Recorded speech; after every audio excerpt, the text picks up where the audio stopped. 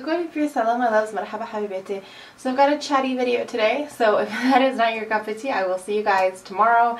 But for those of you that, you know, hang out and enjoy these videos and like, as in enjoy, continuing the conversation down in that comment section, let's chat. So today I want to talk about sort of being bold and taking risks, and not like living on the edge, but just being bold and being brave.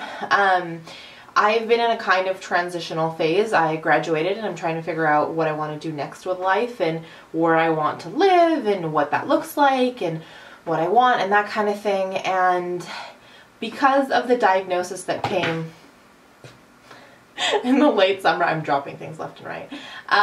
Every time I get into these videos and we get too serious, something goes off so I can like smile. So it's like the universe is like, just, it's okay. Things don't have to be that serious.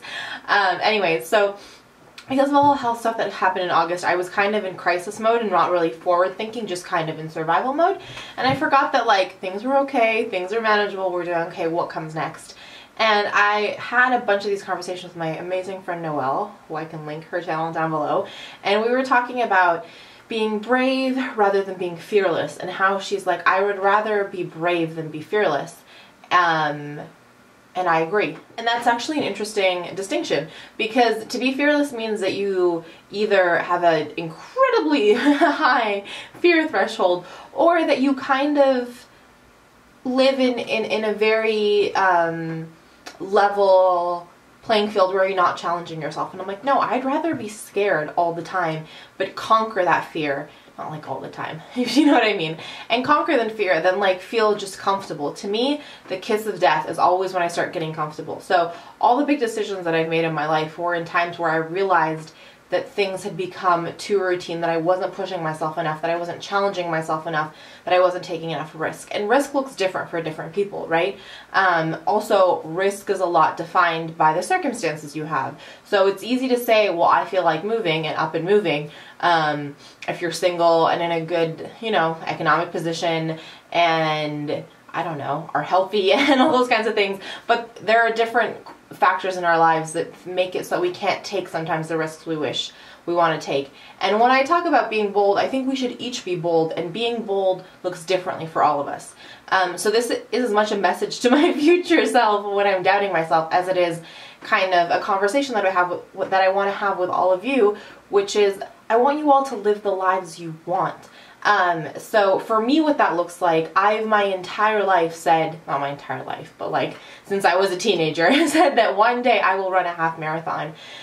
Because I used to run 10K races in high school, and I kept putting that off. And finally, when I sat down, I was having these conversations with Noelle and talking to myself, because I talk to myself all the time, and thinking about it, I realized that that was a huge goal that I wanted to achieve, and why not? So things could change in the next 3 months. I could be doing something else, I could be somewhere else, whatever, but I was going to make a commitment to have this happen.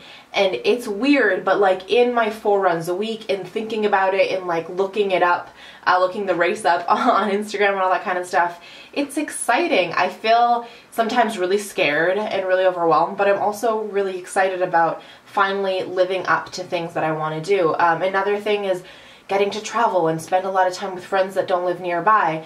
And again, that's something that we can kind of get comfortable and slip back and not do because of economic reasons, because of, you know, I have too much to do, I have whatever. But I found that for me, when I quieted all those excuses and just acted on it, it's made me so much happier and so much more balanced.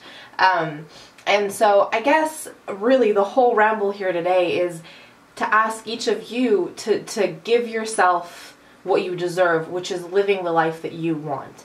And obviously realizing that there are going to be some obstacles or some adult real life things that make it so that maybe it can't be like exactly what you want to do. I mean, like you could want to be a pop star, and that might happen, but you have to take baby steps to get there. Do you know what I mean? You might really want to travel all the time, but financial strains or having kids or whatever might stand in the way. So how do you find a balance between that? And I think a lot of the time we get caught up in our routine, we get comfortable in our routine, we make excuses for ourselves, we don't actually take the time to stop and think about what we want and how we go about achieving that.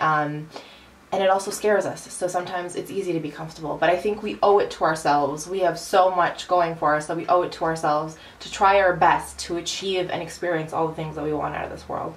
So this is totally a corny, sappy, open love letter of a video, but I love these videos for that reason, because I feel like we can just be really honest, and I can talk to you guys, and I always look so much look forward to the comment where you guys talk back, because you inspire me and motivate me.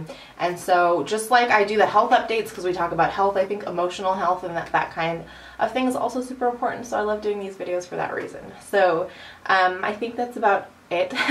But let me know the ways that you've been bold this year, and that you plan to be bold going forward, and the things that you're working towards and working on. And yeah, let's chat down in that comment section. And I will leave it at that. I will do points of positivity as always, and then I will be gone for the day. My first point of positivity is these lashes. These are MAC number 3 lashes.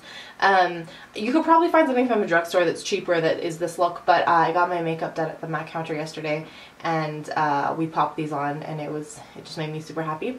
My second point of positivity is these chatty videos. They always leave me in such an optimistic and happy mood, so thank you for allowing me that opportunity. And my third point of positivity is just a really lovely, relaxing weekend. I'm filming this on the weekend, and it was just a really lovely, relaxing one. So yeah, that is it for me today. As always, with I'm just making you guys smile. Thank you for hanging out today. I will chat with you ever so soon, but before I leave you, as always, let me remind you that life is just way too short to wear boring lipstick. Bye guys!